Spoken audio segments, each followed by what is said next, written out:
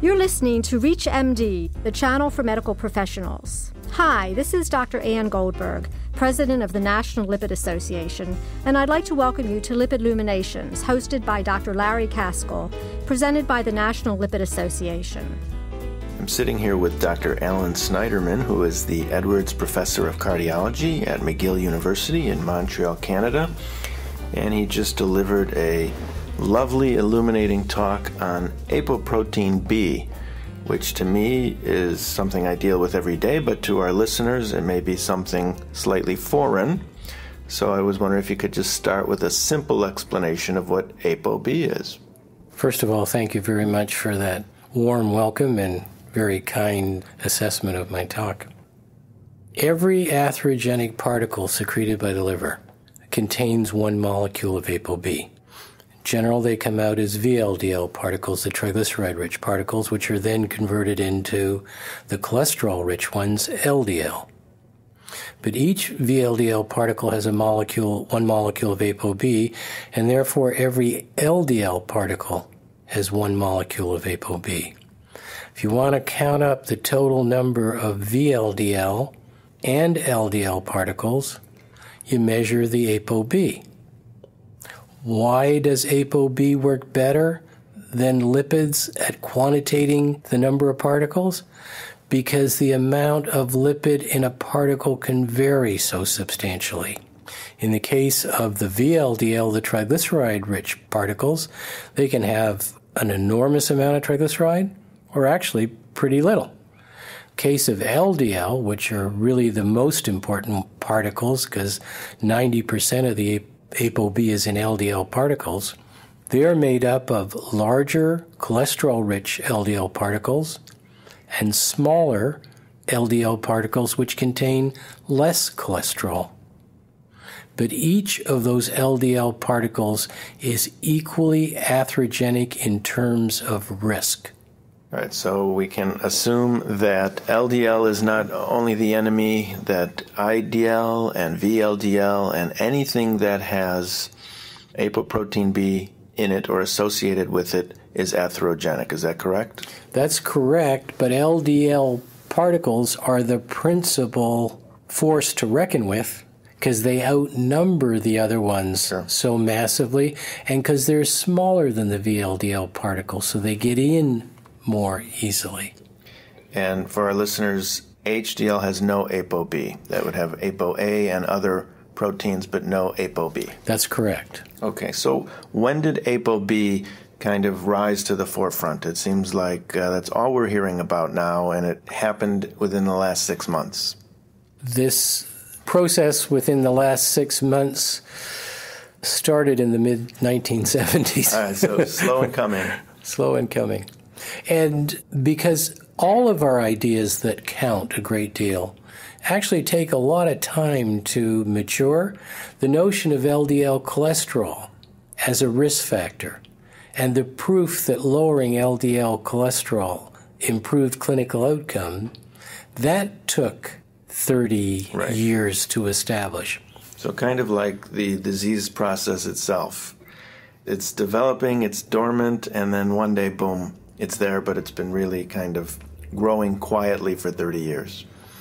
That's correct. I've been advocating ahead of this, but it's taken where we are now, suddenly, the way these things happen, is that the mass of evidence so overwhelmingly favors ApoB over, say, LDL cholesterol. In my talk, I couldn't begin to review the more than 20 studies that have shown ApoB is superior to LDL cholesterol.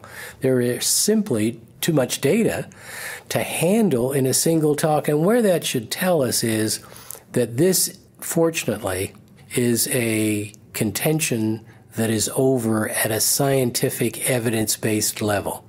If our practice is truly evidence-based, then I would submit that the evidence is in, and ApoB is superior to LDL cholesterol because it extends our ability to truly measure the things that matter, the atherogenic particles. It doesn't contradict what we knew. It extends what we knew. When will an ApoB be included in a lipid panel? Why is it that we have to order it as part of a fancy battery of advanced lipid tests? If the evidence is clear, when will it be standard operating procedure? I'm a Canadian. This is your country. I can't tell you what to do in your country. You can tell us. We won't do it.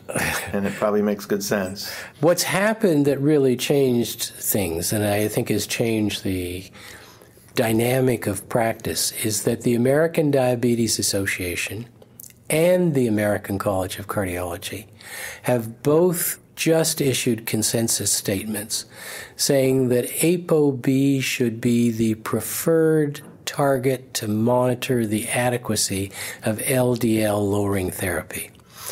This, to me, is a seismic shift in the weight of scientific opinion in your country. And I think that the organizations that handle reimbursement should absolutely follow the scientific recommendations of these very senior and conservative medical organizations. That if the evidence is sufficient for the American Diabetes Association, then it certainly should be sufficient for any payer of an ordinary test. And let me emphasize that the test is a simple test. So it's not that expensive? No. In my hospital, the actual cost of the reagents, because all of us already own the machines, the autoanalyzer, is $2 a test. All right, so we can't use that as an excuse. It has been prohibitive. It has been used, but it isn't a legitimate excuse. And what about accuracy and standardization and reproducibility? All of those issues have been dealt with, and to the credit of Santika Markovina and John Albers from the University of Washington, we're in the city of Seattle now, they led a committee of the IFCC WHO in the standardization of ApoB and ApoA1, and so the tests are standardized. Like any assay, a laboratory has to watch its performance. But at a level of everyday clinical performance, they actually perform better than most of the lipid assays for cholesterol, triglyceride, and HDL cholesterol that are out there. I think you mentioned in your talk that the Friedewald calculation for LDL really is quite inaccurate and should be done 4 times to really get the right number. The Friedewald calculation is a surrogate. It's an estimate of the true LDL cholesterol. I don't think we should use the phrase LDL because it's LDL cholesterol, the mass of cholesterol in the LDL particles. So the gold standard was ultracentrifugation, the cholesterol isolated by the ultracentrifuge, and way back at the beginning it was clear that that was not a practical test. So this formula was developed that approximates in a large number of people. The averages work out pretty well. But the individual variance is all over the map. And the adult treatment panel, the National Cholesterol Education Program, years ago said that to get an accurate Friedewald LDL cholesterol, you really need to do 4 samples to average that error out. Now, of course, nobody does it, but you can't eliminate the error by eliminating the step that's necessary to eliminate the error. The direct LDL cholesterol tests that are on the market are expensive, I think, and they have not been standardized. So, as it turns out, ApoB is a more accurate, better standardized test, and the patient doesn't have to be fasting. So I can see my patients in the afternoon. Right. That's ideal. They love that. They don't love me, but they love that. Right. So tell me how it helps clinically. Let's say I have a patient with atherosclerotic disease, and I've been brainwashed to get their LDL down to 70, and I get it to 70, and I think I'm doing a great job, and then somehow an ApoB shows up, and the ApoB is not controlled. What was I missing? What you were missing were small cholesterol-poor LDL particles. So the LDL cholesterol is telling you, if it's accurate, that the mass of LDL cholesterol in those particles is low. but the number of particles can still be substantial even if you have a low amount of cholesterol per particle, and we know those particles are extremely atherogenic. So that is a partially treated patient. We all know that with LDL-lowering therapy, we reduce the risk substantially, but we don't come close to eliminating it. And one of the reasons is that in the patients who are most at risk, those with the small dense LDL, we're not measuring accurately the number of atherogenic particles. And so those patients whose ApoB is still above the ADA and ACC targets, they need additional LDL-lowering therapy, statins or other drugs that lower LDL cholesterol and ApoB. Are there ever cases where you find that you have overtreated the patient and that you can back off? Yes, because just as there are individuals whose LDL particles are predominantly small with less cholesterol, there are individuals whose LDL particles are larger and contain more.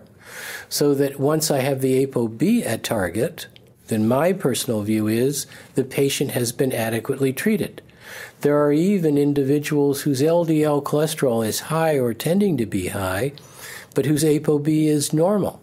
And when you look at those individuals, they tend to be middle-aged women at low risk with low plasma triglycerides, great HDL.